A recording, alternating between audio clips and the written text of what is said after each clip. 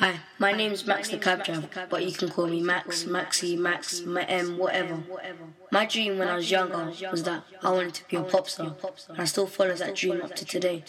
So I was doing some work with this producer. I'm a boss when it comes to spitting bars, so. Remember, it's my view and my view only. If you don't like it, come out my cab. You get me? Producers say I'm whack, but like, I'm wicked.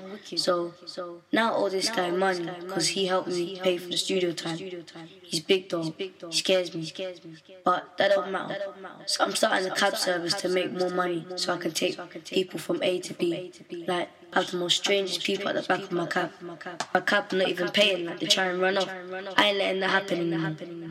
As well as being a cab driver, I like to talk to people. I'd like to talk to them about the latest gossip and news. I talk to people like Jaja Souls, Jumping Jack Frost and Style G. Swagger them. If I hear force one, you have a bag of them. Swagger them, don't get me gas. So that was the story so far. I am Max the cab driver, so let the journey continue. You got in Vauxhall, yeah? No problem, man. I'll take it there, man. Come on the road, man. What have I told you?